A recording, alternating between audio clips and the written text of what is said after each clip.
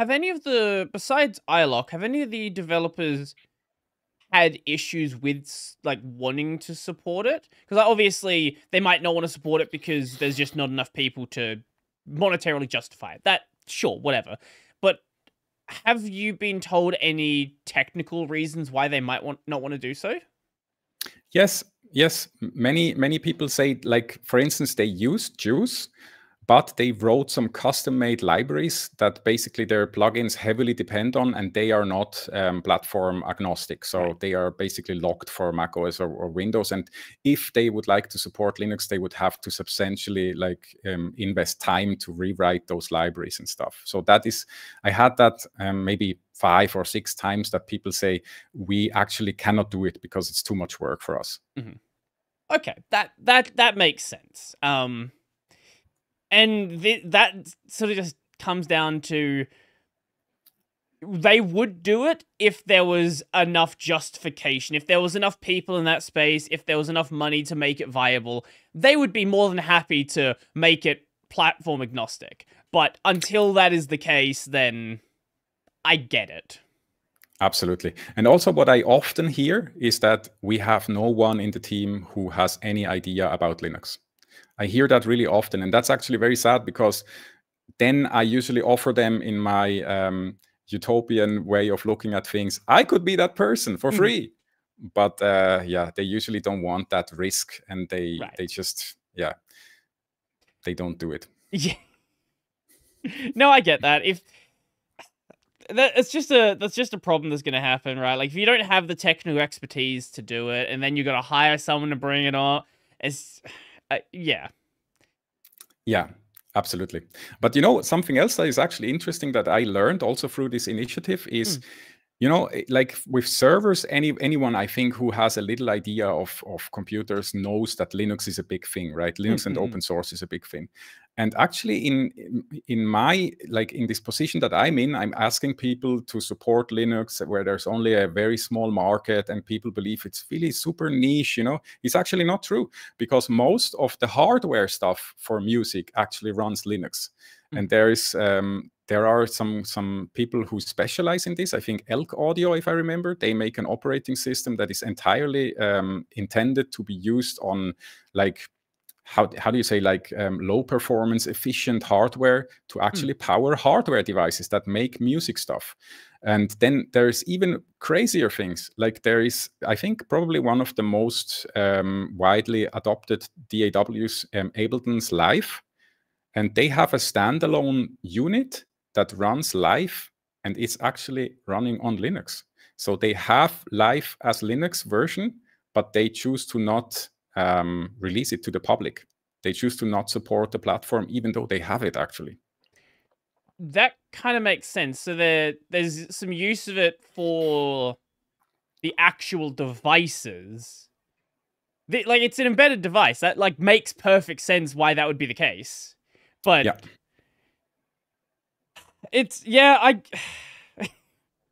again, like, it's just like a lot of things. You have Linux sort of, every single company that might say we don't want to support Linux, like 99% chance they're using Linux somewhere in their development stack, whether it be their web server, their build server. Like, Linux is involved somewhere. It's just they don't want to bring it into, like, the main thing they're providing. Yeah, I think it's in general also the problem that many open source projects have, right? Like, people like to take it, and if the license allows it, they even basically white label it and use it for something else. But if someone asks for something in return, then it's too complicated for them. They cannot be bothered. So I actually had quite a few conversations with developers that said, you know, actually, how much I benefited from Linux. Okay, let's do this. Let's make Linux builds, even if there's only 5 users who use it, just out of idealism. And I think that, I think that's the right way to look at it. But of course, I cannot decide for others. Everyone has to decide for themselves. Sure, and it also would depend on the complexity of the plugin. I'm sure the simpler ones, you know, that might take, I don't know, a week or so of work to get running on Linux are probably much easier to justify than something where it's going to take quite a lot of effort for like the idealism sort of side of things. If it's we just want to support it because it sounds cool to support, when it's easier to do so, like it's easier to sort of justify that. Sure, sure, absolutely. And then also, I think on macOS and Windows, there are some things that I'm not even sure if they are technically so easily to implement on Linux. Like, for instance, there's a bunch of plugins that do inter-plugin communication. Basically, you have different channels in your track, and you have different instances of the plugin, and they can talk to each other. And I'm not even sure how they do that on Windows and macOS. Certainly, me being stupid and using my DAW as a flat pack makes this impossible from the get-go. But so I think there's also some plugins that use, some patchy, hacky technology that might need to be reinvented for Linux in order to make it happen. Yeah.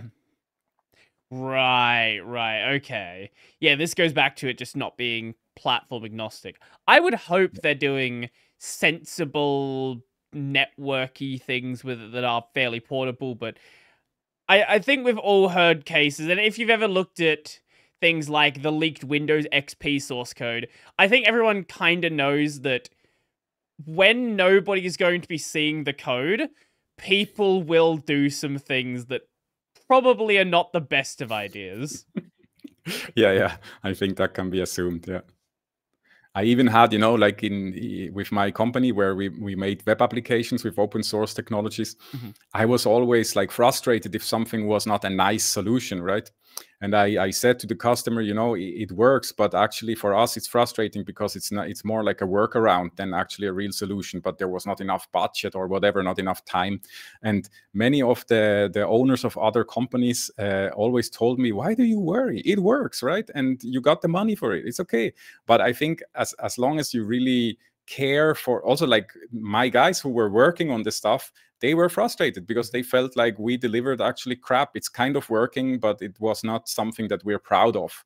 And I think many developers, especially if you go back to these installers and stuff like that, I don't know, it's really just like crap in the end. So it kind of works, but it's frustrating. Yeah, probably also to work on it. I don't know.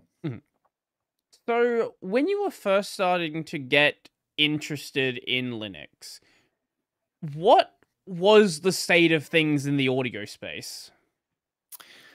Hard to say. I think it was not so bad. There were a couple of issues with, where like you had to restart the computer if you had no idea about pipe wires, underminings and how they work. Like you were making music, all of a sudden, back, audio was gone. And then you restarted and it would work for another couple of hours, stuff like that. In general, I think it was already very good. But there were like some things that you maybe, and I have to be honest, I mean, there's bugs and crashes and stuff also on Mac, on Windows. So it's not that this was something super special, but it was a bit more than I was used to, like little things like that. And also sometimes, like when you open different projects, sometimes the sample frequency changes, like from 44.1 to 48 or something like that. And that would maybe in some instances create like digital burst sounds, like really crazy sounds that could also technically kill your speakers if you would listen too loud and stuff like that. But this is really all gone for me. I don't have any issues like that anymore. What I sometimes still have, that I don't really understand if it's like Wayland connected or whatever, but what I sometimes have is that, for instance, drag and drop between two apps, when you have, for instance, a sample browser app where you go through your audio library and you want to drag it into the DAW, this may be working for 2 hours and then all of a sudden it doesn't work anymore.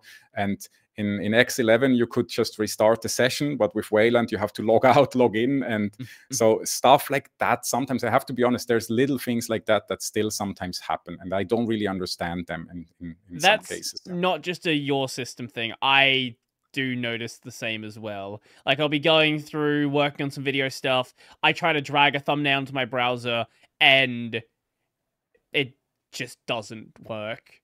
Who knows why? There's probably some log somewhere that's indicating an error, but I don't know what log it is or where it would be. So a lot of times I kind of just restart and it works fine then. Yeah.